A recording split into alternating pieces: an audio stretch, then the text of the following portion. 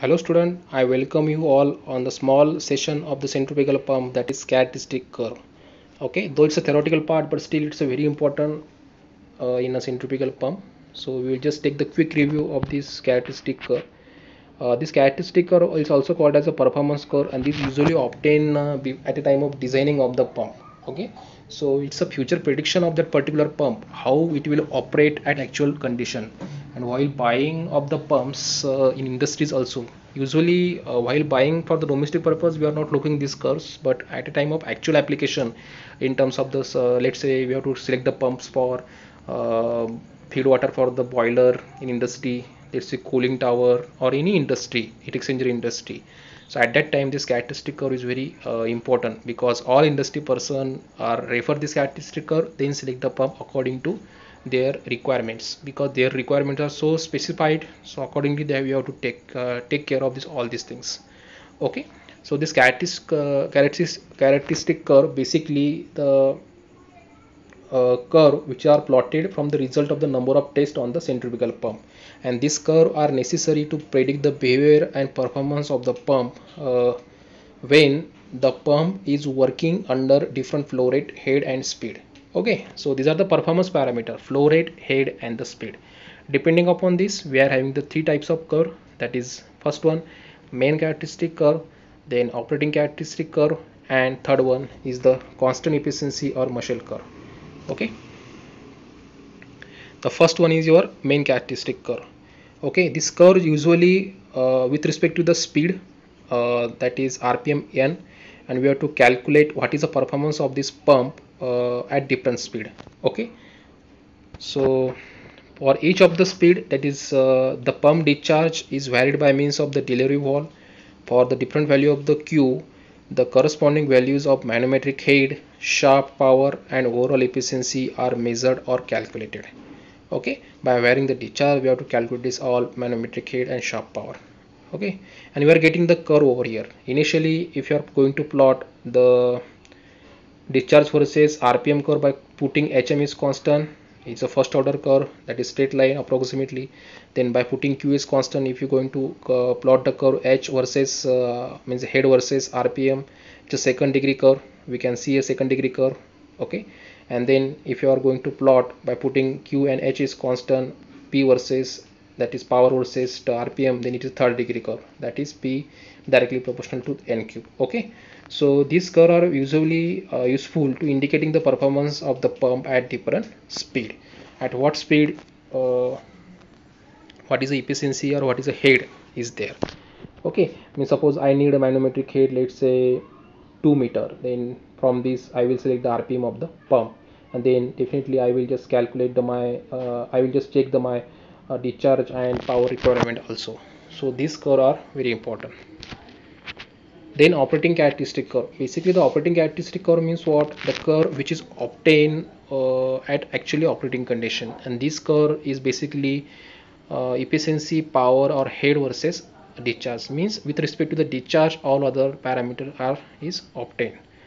Okay, from this characteristic curve it is possible to determine whether pump will handle the necessary quantity of liquid against the desired head, and what will happen if the head is increase or decrease. Okay, so we can say this is a decrease, this is a curve head versus q. Okay, we are having the q also, I mean, that is requirement, and we are having the q also over here, we are having the h also over here. So using the our requirement, let's say I need a 30 meter cube per second delivery at of water per second, meter cube per second. So what is the head requirement for this one? So all these things we can check from this curve.